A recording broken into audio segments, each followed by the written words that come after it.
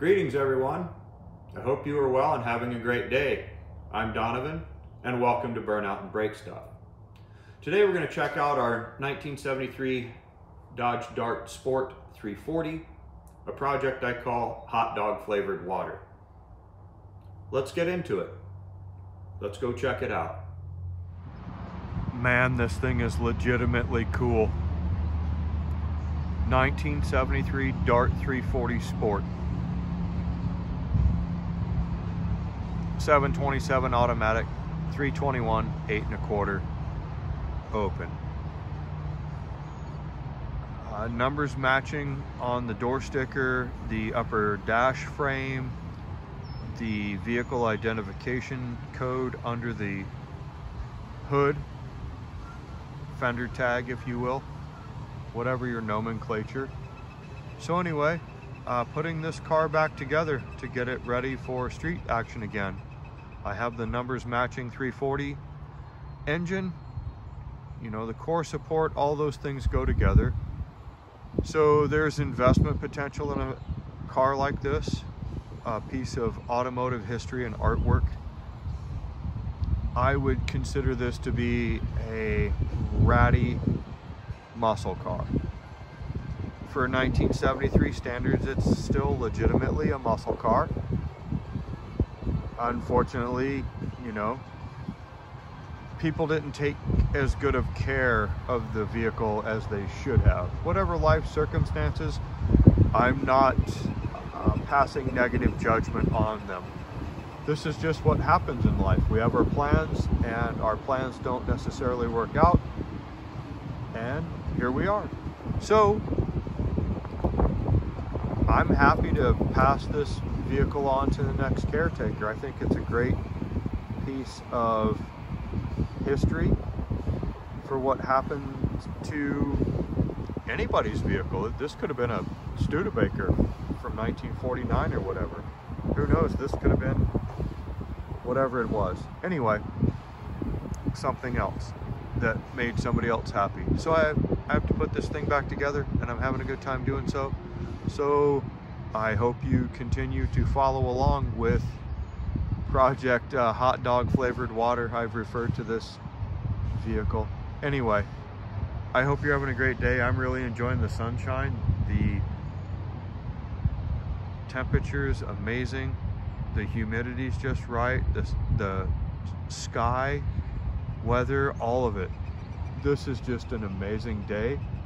And I'm happy, glad to be out making a video of this car, just talking to myself, letting myself know that I'm having a good time. And if anybody else ever sees this and it puts a smile on their face for a second out of the day, my job here is done. You know, patinaed muscle cars are the best. Someone held on to this and it's not in the crusher. It was being sold on Craigslist, being parted out for 1,800 bucks back in 2012. December 2012, February 2012. I have the paperwork and we'll get into that later. I don't know why I had to, I guess I was rescuing another can't save them all critter from the crusher. Saving a critter from the crusher. Being torn apart. Somebody spent some time trying to put it back together. It's a 1973. This side of it is all 73. The passenger front fender is a 74. The interior is from a 74. I'll show you the differences between 73 and 74. But I'm having a great day, and I hope you're having a great day as well. I have replaced the upper and lower control arm bushings, the upper and lower ball joints, inner and outer tie rod ends, the tie rod sleeves, the pitman arm. It still has the original from date of manufacture, I think 4 of 73 power steering sector, and I still have the correct steering column for it for a floor shift car. It does not have the park select indicator up on the column like a column shifted car. You'll see a lot of these people try to change the options. The car originally came down the assembly line. They don't like them, so they try to change them to something else. Anyway, this is a fun car. I'm having a good time with it. I hope that you're having a good time listening to me ramble on about my project vehicle madness.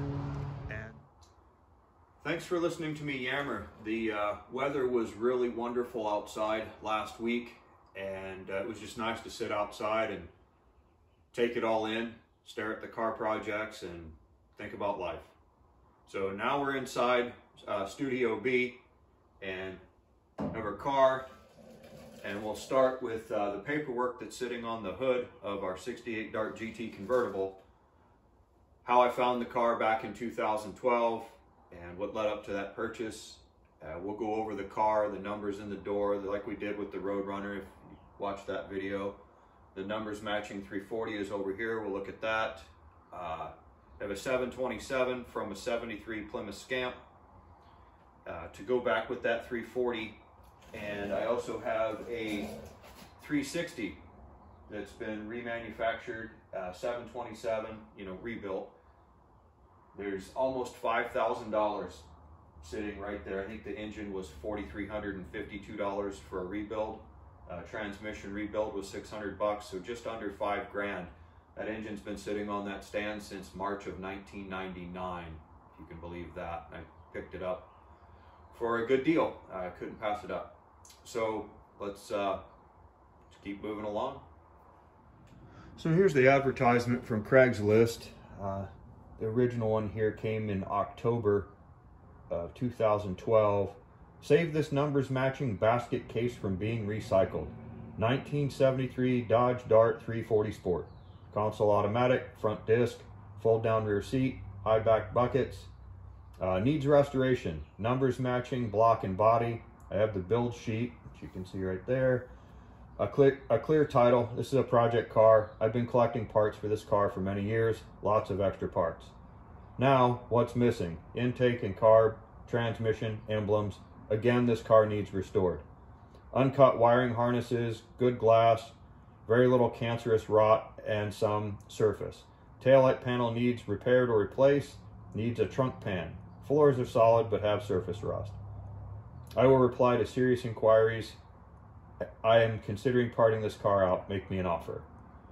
And then by December, it was being parted out. So that's basically how I came across it. Was I just bought it as a parts car, and I've toted the thing around for the last 10 plus years and have never really made any decision on what to do with it until last year. I had a bunch of leftover front suspension components, upper and lower ball joints, things like that from other projects, bushings, and thought, what the hell, I'll just put it back together as a ratty muscle car and maybe go have some fun with it and see what happens. So that's where I am with that part. Let's go take a look at the body, the numbers, and we'll look around on the floor pan, that type of thing. Show you the good, the bad, and the ugly, because there's plenty of ugly.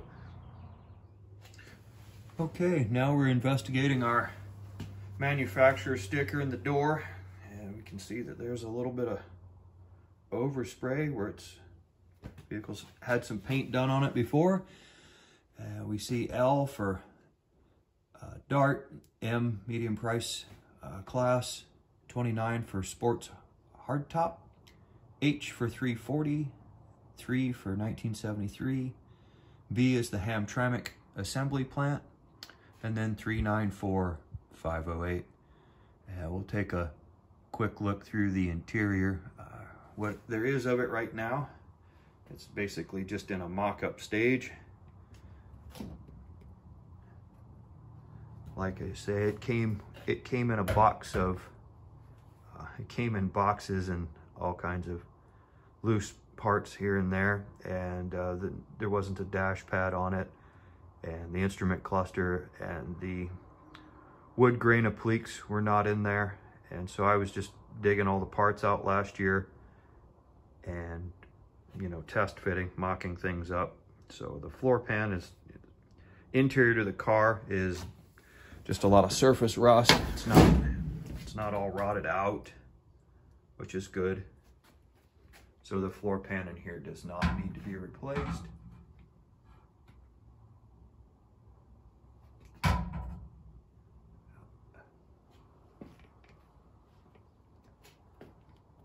Now we'll check out the upper dash frame and move to the engine compartment. Okay, now we can see our upper dash frame vehicle identification number LM29H3B394508. Matches our door sticker, and we'll move around to the body code tag or the fender tag, take a quick peek at that, and then our upper core support, we'll take a look there, and then we'll pull the fenders off and take a look at our front suspension upgrades. All right. Now we're at our fender tag, and we're not going to go over this entire thing, but we will look at the lower left corner being E55, significant as 340. Something I learned about this car, because I thought all 340 cars had 727 transmissions. D34 indicates a standard duty 904 automatic transmission. Interesting. Always learning, I guess. LM29 H3 B394508, and then back up one column, or all the way over to the left, the next row, not column, FE5 for bright red, and we track across. There's the 315 for scheduled production date, March 15th.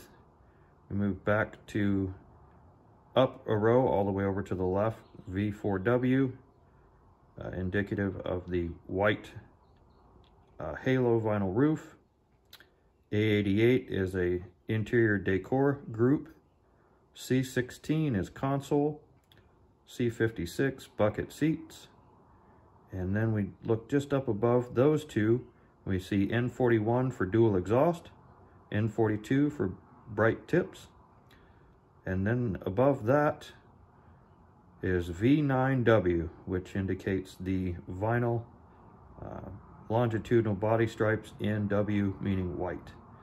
Right, our core support again, and then we see that there's a stamping error there. It says B3 instead of 3B, 394508.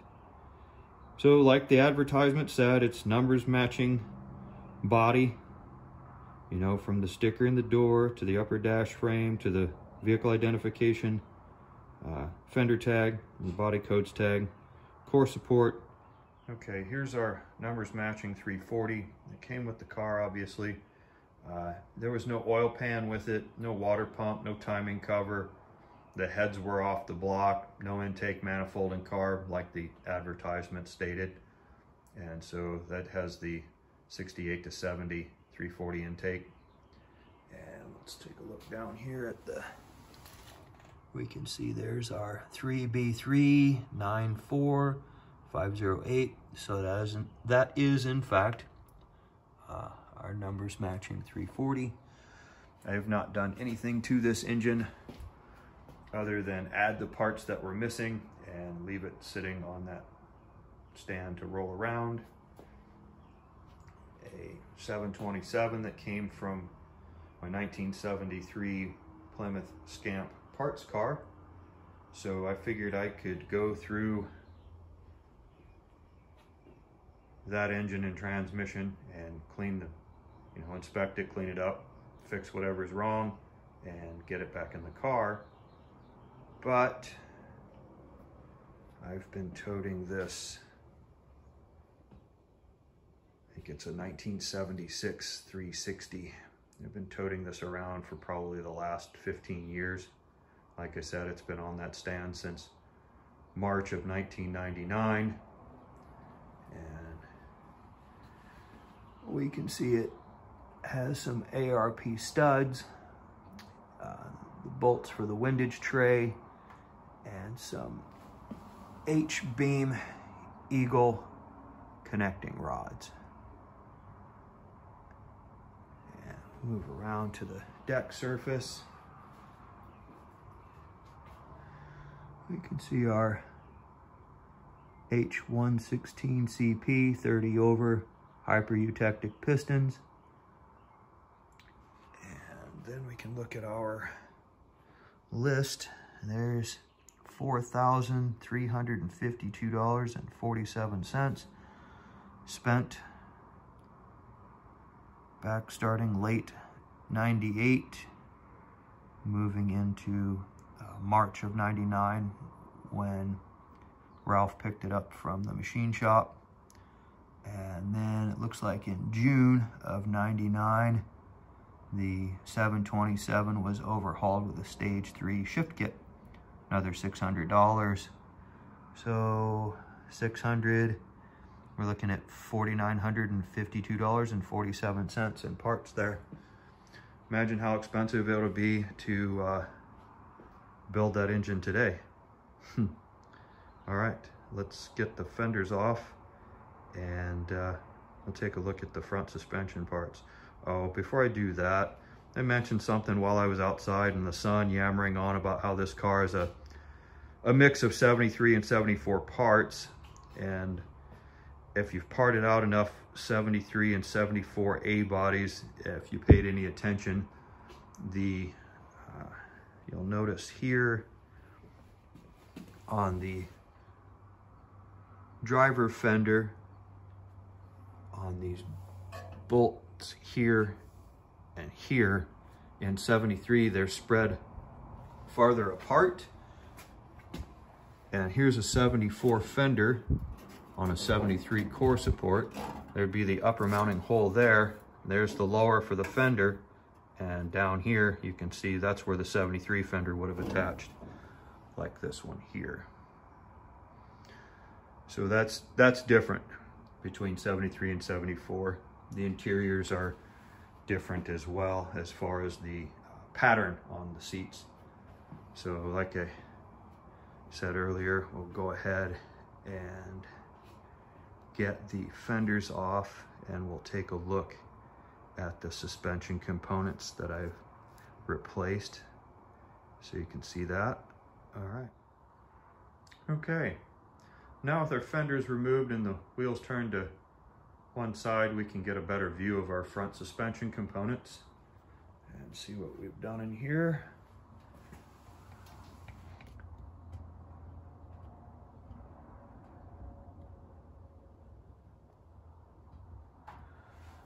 So we have new upper and lower control arm bushings, new upper and lower control arm bump stops, competition engineering 3-way adjustable shocks, upper and lower ball joints have been replaced, new brake hoses, and the rotors and calipers are from another Duster project, and so they were in good working order at the time I removed them, so I decided I would put them on here.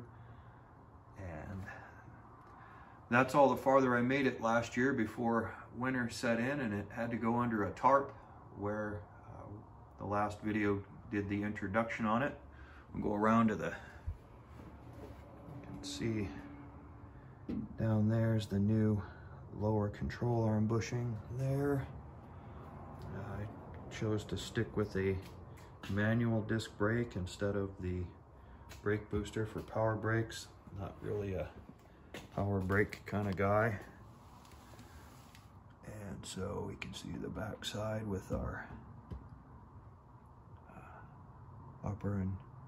upper control arm bushings are new, and the ball joints and our inner and outer tie rod ends, along with the sleeves, new pitman arm. So there's plenty of new front suspension components. So it'll take a front end alignment and drive well. Track straight, that type of thing. New is better than old worn out A-body suspension parts. I've driven plenty of A-bodies with roached front ends in my lifetime, and how they track across the highway.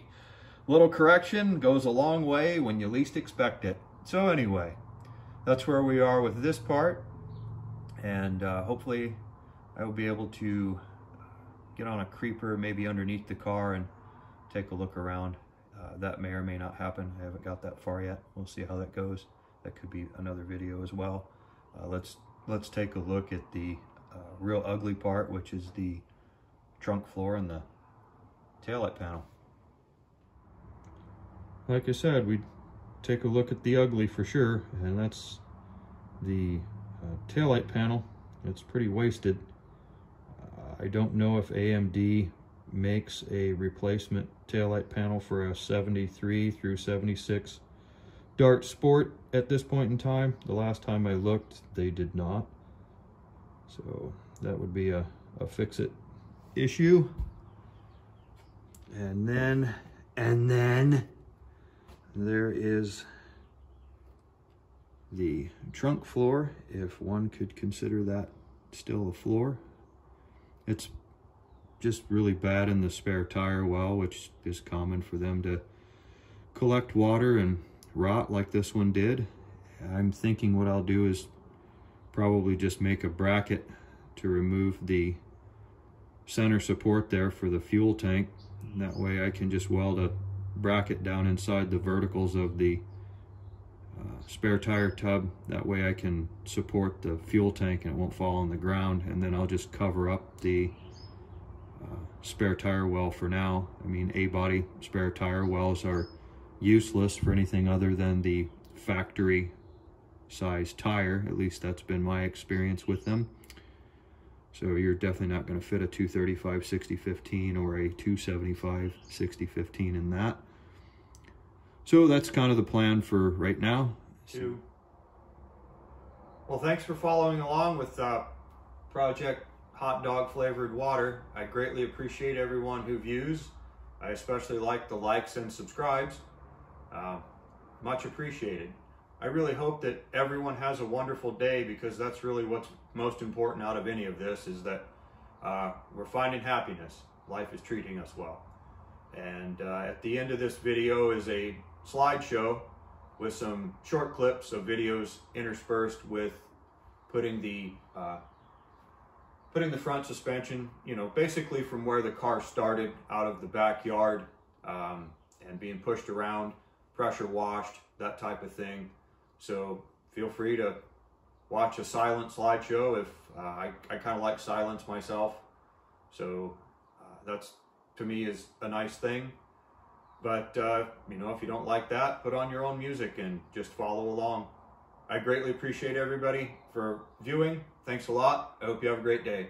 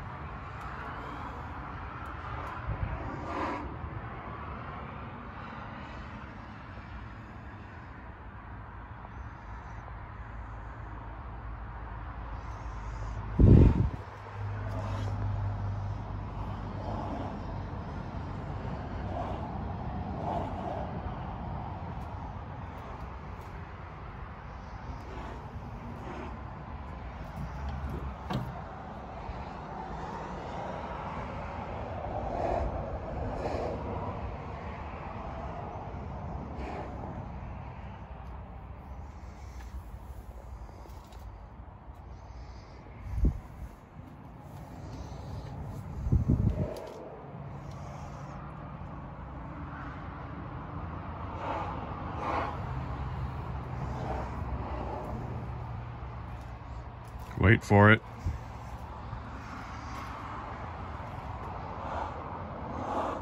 Not so bad. Ouch.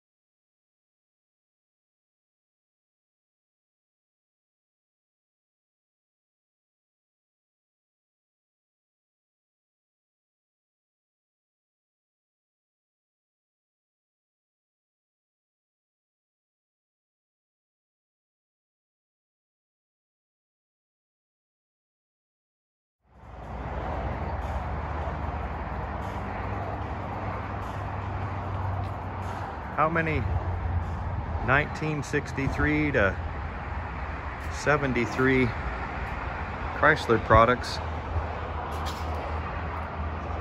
does one guy need to own? And they're everywhere. So I guess you need them all. All of them. That's the appropriate answer.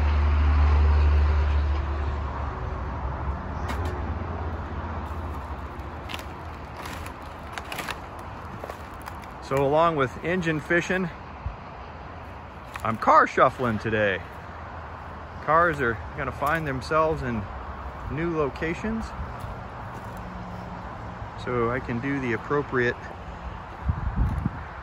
work on them. My moon tank there, if you will.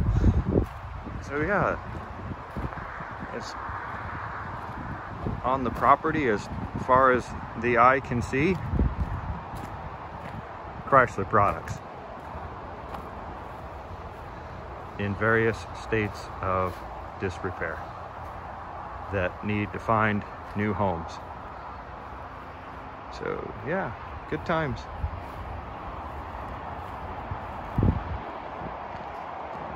Good times. Bye-bye.